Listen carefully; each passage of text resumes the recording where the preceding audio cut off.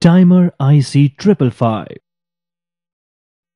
A 555 timer is an IC that produces various types of timed signal, such as simple pulse or a continuous square wave. To understand it, we see the components of IC one by one. Voltage divider.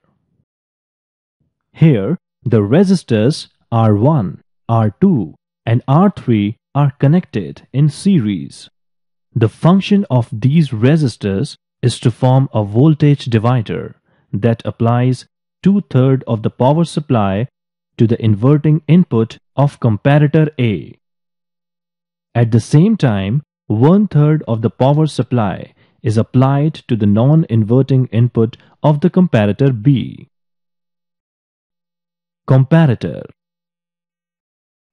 The IC has two comparators, say comparator A and comparator B. Whenever the voltage is higher at the positive input, then the output is also positive and output is 0 for all other conditions. The output of the both comparators are not positive at the same time, but they may be at 0 volt. RS flip-flop.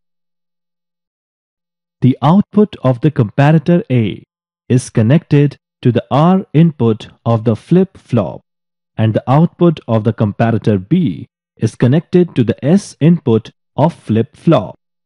The Q bar output of the flip-flop is connected to the output buffer and base of NPN transistor. Whenever the output of the comparator B is positive voltage, then Q bar becomes 0 volt and it is called a logic low. NPN transistor. The transistor acts as a switch. When a positive voltage is present at the base of the transistor, it turns on and passes current.